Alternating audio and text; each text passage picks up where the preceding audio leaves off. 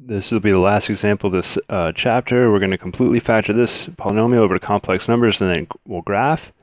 Rational zero theorem, we're going to look at factors of 2 divided by factors of 2. So factors of 2 are 1 and 2, factors of 2 are 1 and 2. So we're going to go 1 over 1, 2 over 1, right there. Then we're going to go with 2 as our denominator, 1 over 2, 2 over 2. Now 2 over 2 is 1, so you don't need to check 1 twice. So this will be extraneous. We don't need to have both of them. So we're just going to try these. Now I know already, because I made this problem up, that both 1, 2, -1, and -2 are going to fail. So I'm just going to write f of 1 is not 0, f of -1 is not 0, f of 2 is not 0, and f of -2 is not 0. So now we're going to try 1/2. So again, you would normally need to plug these in, but to save time, I already checked them. So now we're going to plug in a half. F of a half, so we have a half cubed minus a half squared plus 4 times a half minus 2. Half cubed times 2 is a fourth minus a fourth. Well, those cancel out. That's nice. 4 times a half is 2 minus 2. 2 minus 2 cancels to 0. So there we go. X equals a half corresponds to the factor x minus a half. If you're going synthetic division, you have to do this right here. You have to use this factor. If you're going long division, however, you don't need to do this. And I'll show you how to avoid fractions. I really do not like fractions, and I avoid them whenever I can. Now the reason I can avoid them, if you look right here, there's a coefficient of 2 right here, which means you could multiply this guy by 2.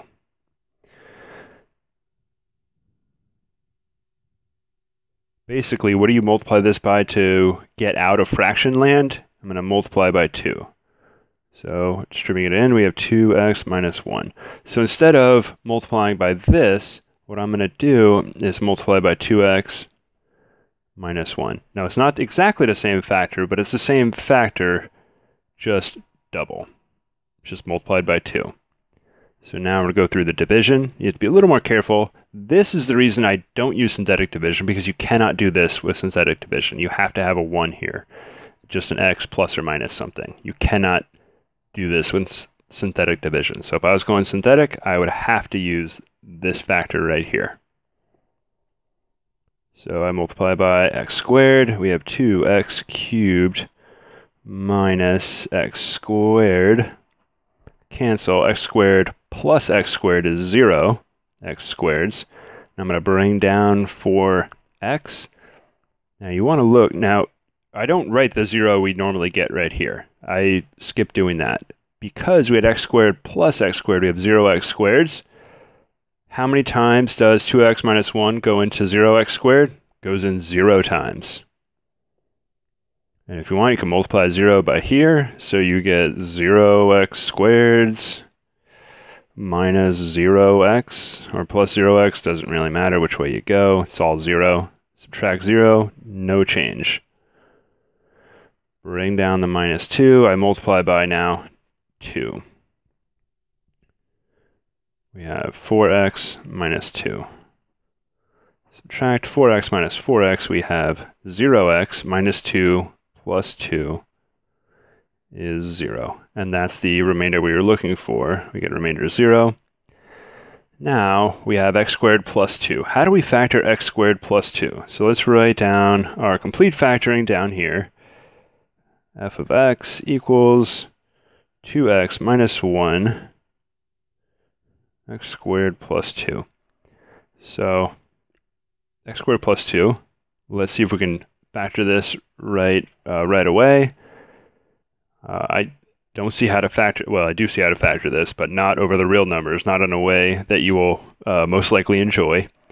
So what I'm going to do is go quadratic formula. So we're going to set 0 equal to x squared plus 0x plus 2. So So we have that. Now, this is a quadratic formula. Here b is 0. It's a bit strange. Minus 4ac, 4 times the 1 times 2. I'm going to skip writing the 1 over 2. 4 times 2 is 8. So we have plus or minus square root negative 8 over 2. And negative 8 is negative 2 times 4. 4 is great because I can bring it outside as a regular 2. Plus or minus 2 square root negative 2 over 2. Now the 2's cancel. Plus or minus square root negative 2. Now, there's a couple ways you can write this, and if you look in your textbook, they went through a few of these. You could write this as square root 2 times negative 1 square root 2 times square root negative 1, which is plus or minus square root 2i. Now, conjugate pairs theorem says they're going to happen in pairs. Now, what is 2 square root 2i? You could write that as 0 plus square root 2i, and if you conjugate this,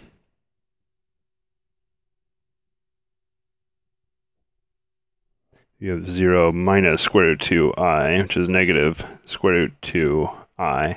I'm doing this so you can see that you actually got both conjugate pairs right here.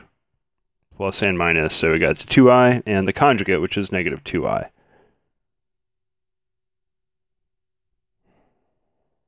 So we got x minus 2i and x plus 2i. And if you want, you can definitely factor the 2 out of here now. Either form is okay, whatever's easier for you to think about. This right here, a half makes this first factor 0, and it's incredibly obvious that a half makes this version 0.